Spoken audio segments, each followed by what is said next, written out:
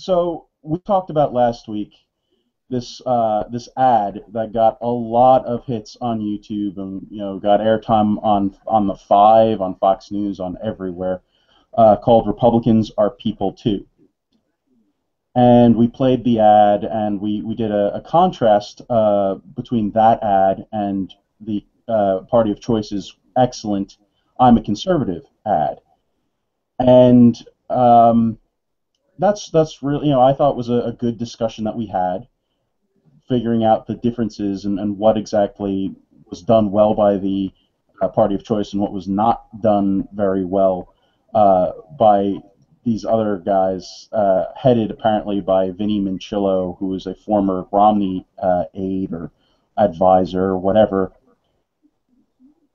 This week we find out that that ad, "Republicans Are People Too," didn't have Republicans in it. Oh, The ad, if you recall, was a bunch of slides with some text showing up over them. All of the slides were stock photos.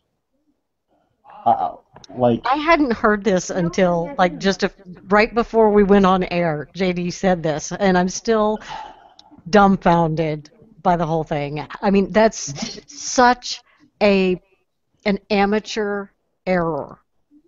this guy is an executive at an ad company. I mean, He should be fired immediately. he's a marketing person.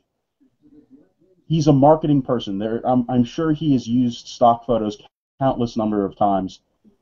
There's a time and a place for a stock photo. Right. This It's exhibits a not. complete misunderstanding of your market and who you're advertising to and the context in which it will be seen. Stock photos not okay for this. Not even close. When the premise of your ad is that Republicans are people too, and you don't use any actual Republicans when you're trying to illustrate diversity, Yeah. are I have no comprehension. I don't understand how. This would be the classic wolf in sheep's clothing, or I don't even know what the real term is, like an ad made by a staunch Democrat sold to liberals, stalking horse or Trojan horse or whatever the term is for that, where the guy's pretending to be doing something that's good for Republicans and it's absolutely disastrous for them. But Republicans are too stupid to know it. I mean, that's just horrid. I mean, thank goodness this wasn't an RNC sponsored ad. This is something, and I actually tweeted at this guy, uh, Vinny Minchillo. He responded to me. I asked him how on earth.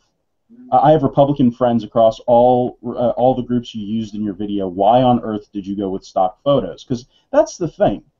I mean, I have friends in the conservative movement across the entire spectrum here. I've got transgendered Republican friends. I have gay Republican friends. Both male and female. I have every minority. Like it's a diverse movement. It literally is a diverse movement. It's not hard to find people of every stripe and size and ethnicity and gender and whatever. You can find Republicans. We have to hire our diversity is what we have to do. That's the message of this ad. Well, and also since society sees us as the bad guys, they love to hear anything negative about us because it just reinforces their preconceived ideas that Republicans are stupid, that they're frauds, that we can't do anything right. And What we has are been the doing a pretty good response from job the of. Romney campaign about this? I mean, this wasn't, and there is no Romney campaign, sorry. But has there been any real official response about it at all? Right, I mean, I haven't seen I'm anything. sorry. I was supposed to. I sort of went on a tirade there with the why it's ridiculous that the ad was used, that the ad used these stock photos. He actually did respond to my question about the stock photos. Here's what his response was: "To answer your question, we didn't have money for a shoot. Total grassroots effort." Oh my God. So you couldn't have put a message out on Facebook that you needed some pictures from Republicans of their family and their hobbies so that you could use real pictures? We had people of, Please. we had, let's see, we had black, Hispanic, Tea Party, Christian, libertarian, atheist. We had a whole span of ours. None of them were paid. They want to establish a voting habit in people, and they want to make this simple for them. Pick an issue.